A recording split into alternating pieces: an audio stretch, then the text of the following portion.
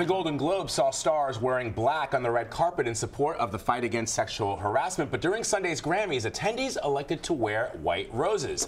Dozens of artists, from Pink to Sam Smith, put white roses on their elaborate dresses and tuxedos in support of the Time's Up movement. But the show's political commentary went even further, with Hillary Clinton making an appearance in a comedy sketch about the Trump expose Fire and Fury. Artists also used the show's global platform to speak out on race and immigration issues.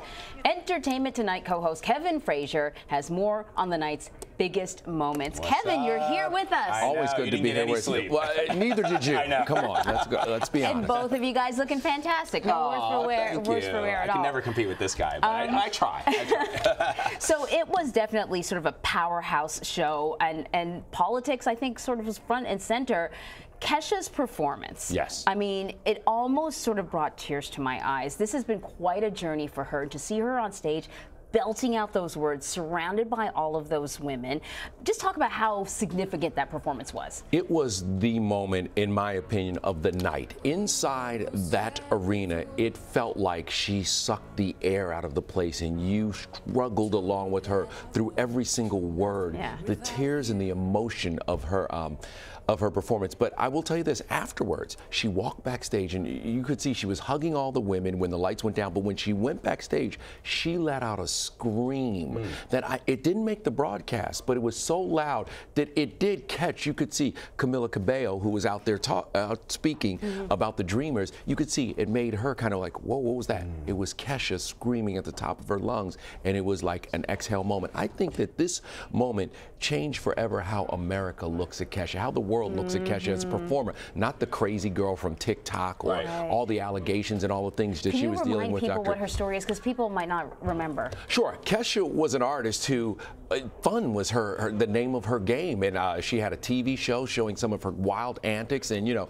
her first big hit, TikTok, was just a party anthem. Right. So now I think that everyone looks at her as someone who has grown into a woman who has texture and maturity, and so that was an important moment for her, and those other women there around her, surrounding her. Cyndi Lauper told us on the red carpet she just didn't want to cry, but it was one of the most powerful moments of her career. Wow. It was a powerful moment indeed. Another moment that has a lot of people talking this morning, and also in the minutes after it aired, again, not shying away from politics, it was Hillary Clinton, her cameo appearance in a pre-taped segment reading from the controversial tell-all book, Fire and Fury. Let's play a little bit of that. Stand by, take one. He had a long-time fear of being poisoned. One reason why he liked to eat at McDonald's. Nobody knew he was coming, and the food was safely pre-made. That's it, we've got it. That's the one. You think so? Oh, yeah. The Grammys in the bag? In the bag. So the context there is that James Corden was auditioning people to read the spoken language version of Fire and Fury, and right before Hillary Clinton, you had Cardi B and Khaled, who were amazing and had people buzzing, but this moment you heard the crowd. The crowd went crazy. It was the biggest cheer of the evening. And, you know, look, America has a problem with artists a lot of times because they say they go so far to the left. And this was a moment that leaned very, very far left. But the roar in the building was unbelievable. And there were several moments where politics took the spotlight and took over. I mean, after Logic performed and he was standing there and delivering his words, and he dropped a quote from the president that I won't repeat, that brought a roar inside the arena. And I will say this, James Corden's best joke of the night, in my opinion, was when he came out and he joked like he was beginning to introduce Barack Obama.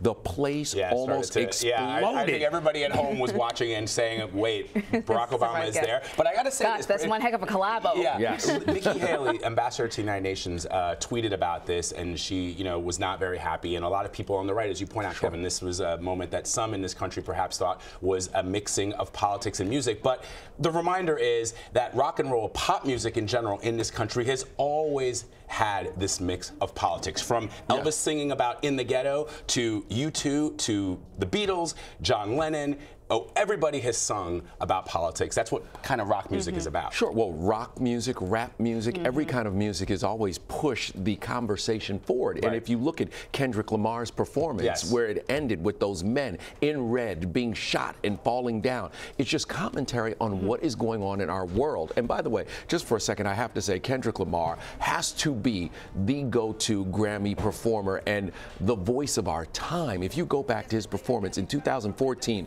when he performed with Imagine Dragons, still to this day, it was incredible. And then remember, he came back in 2016 and did that incredible performance where he was in shackles, and then he went back and took it back to Africa. And so there were, his performances are moments in time that talk about what's going on in the world. And that's why I thought that there was lots of politics, but that's what music is about. So if you don't like music, rock music, pop music, the blues, everything. So speaking of that, we should probably talk a little about music instead of politics, right? So Kendrick Lamar, Bruno Mars, both did very well, 5 awards each, I think. Who do you think was snubbed? Well, Bruno was the big winner because he took home all the awards in the big categories. But you have to say that right off the bat, it's Jay-Z. Jay-Z. Jay-Z. Most nominations. He sat front and center. He had 8 nominations. He was 0 for 8. But I will say this about Jay-Z. I think this weekend was a game changer for him because he was honored at the Clive Davis party, which is the big industry party. And then he went on Van Jones's show. And while he was on Van Jones's show, he changed the discourse from where America, and I'm not saying people who enjoy him or his fans, but America will no longer see him as just a rapper or Beyonce's husband, but they see him as a leader who can deliver in certain situations. So I thought it was amazing what he said and that he engaged the president. So the Grammys, sure, he didn't get a Grammy. He has plenty of Grammys at home, and he has the biggest trophy of them all, Beyonce, sitting next to him. And little Ivy, did you see her stealing the show? The 2 kids, Ivy and Assad. And they were great. But, you know, I think also Jay-Z is helping to turn rap music back towards something that is looking at yourself and being introspective and getting away from this bling, screaming, cars, women, houses, things, and saying, let's talk about what's really going on. And that's why 4 for 4 was an incredible album. It was important, so he won anyway. Right. Very true. That's the origins of hip hop. So let's go back to the roots, right? Despacito. Didn't win. Oh yeah. I know. Because I don't it's too think popular. You gotta be. Yeah, maybe. I mean, you would have to have been living under a rock. I thought maybe it came out 2 years ago. I couldn't believe that it was eligible for this year's Grammy because it seems like it's been everywhere forever. No one in the world has not. Everybody's heard this song. Yeah. And so it is. It would have been a great moment, not only for the song and one of the most popular songs in the world, but for Puerto Rico. Yeah. And I would have loved to have heard the speeches, especially from Luis Fonsi, about Puerto Rico and what's going on. By the way, go and look up the words of that song. That'll change your perspective, but really? Despacito's a great song. What? One heck of a tease. You and I both spoke to him on the red carpet, and you know, one of the things he said is exactly that. People shouldn't forget Puerto Rico. And what he really loved about the reaction to this song is that when I told him that my 7-year-old nephew, who doesn't know the song lyrics to any other song, knows all the words to Despacito and doesn't speak Spanish. But that's the point. And so I wish that, you know, there had been a moment for Despacito and for Puerto Rico, but don't worry. Next year, when everybody goes down there, when Lin-Manuel Miranda opens up Hamilton in Puerto Rico, the eyes of the world will turn back. We have to help those people and be cognizant of what's going on there. Kevin Frazier, always great to have you, my friend. Thank you. I love being here with y'all.